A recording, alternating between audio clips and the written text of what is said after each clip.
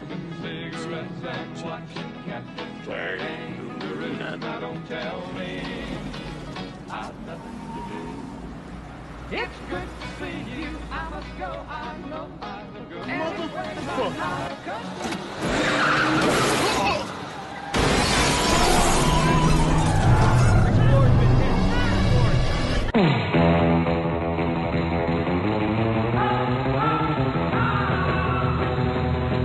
So about 3 months ago, this video dropped on YouTube in which LA Rams football player Nickell Robey-Coleman had a question for Neil deGrasse Tyson. Hey, what's up, Neil? I got like a super important question for you that I've been wondering like my whole life. Okay, is the world round or flat? Now, this was obviously not a spontaneous thing. It was clearly an intentional video. Neil deGrasse Tyson's response led with this. Here's the thing.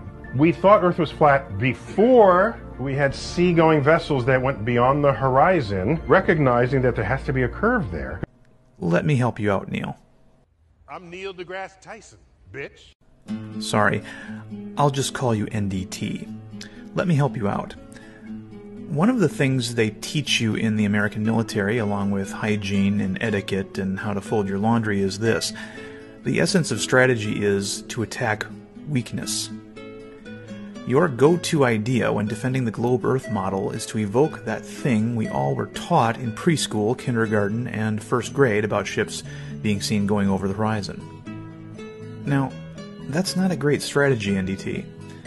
It's not a great strategy because you're not attacking weakness. You're attacking your opponent's greatest strength in this discussion. The first thing the modern Flat Earth movement did was demonstrate that this childhood fact we were all exposed to about ships going over the horizon wasn't the case. This was done with modern long-distance photography, infrared photography, and field investigations. Investigations that did not require millions of dollars to conduct.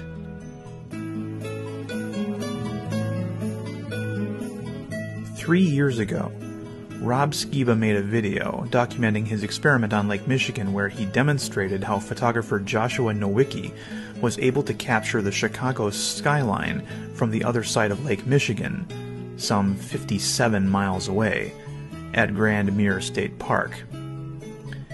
Skiba demonstrated that the moisture in the air can act like a convex lens, magnifying the perceived size of an object as it gets further away from us, while also via refraction, causing the image to move downward. We've all seen what happens to spoons and other objects in a glass of water, for example. He compared the relative size of Willis Tower to his car, parked 0.6 miles from the building, to the apparent size of Willis Tower to a boat 46 miles away, and also inserted his car next to the boat as an appropriate scale test. This is real life. This is our reality. It's observable, testable, and repeatable. It's also inexpensive.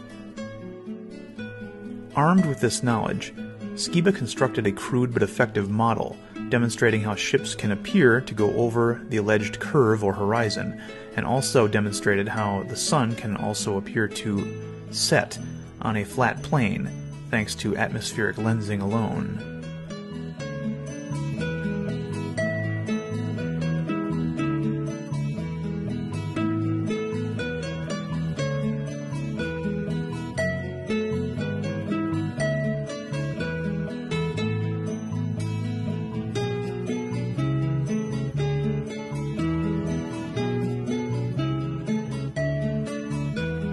Then there's this footage, taken 10 years ago by, I'm told, a U.S. soldier in Afghanistan. In such an arid environment as the desert, where atmospheric lensing is minimal, you can clearly see what is actually happening at dusk.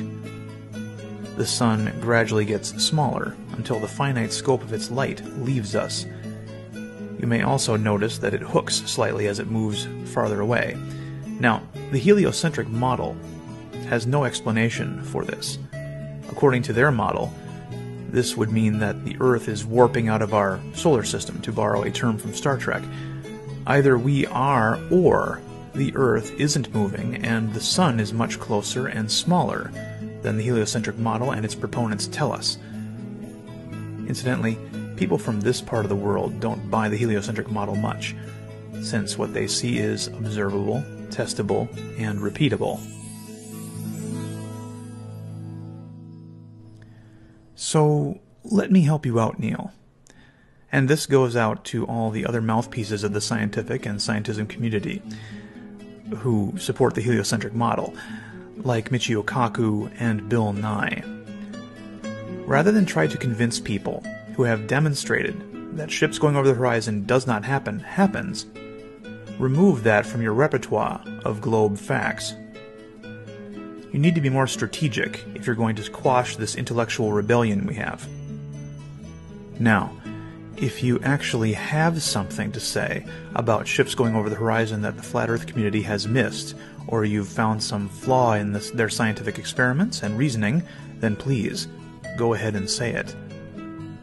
But the more you ignore their findings, the more you condescendingly reiterate that which we were all told as children, and pretend like that's the end-all be-all of the subject, the more you galvanize the Flat Earth community. They actually get stronger when you do this.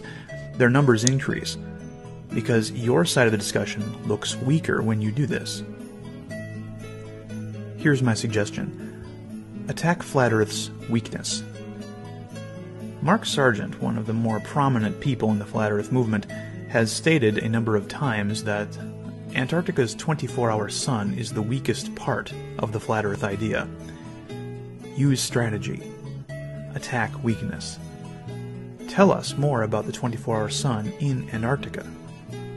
Show us that footage claiming to be from Antarctica is coming from where they say it is, because a 24-hour sun in Antarctica is incompatible with the most currently accepted Flat Earth model, the geocentric azimuthal equidistant projection. There are many Flat Earthers who would love to not be Flat Earthers anymore.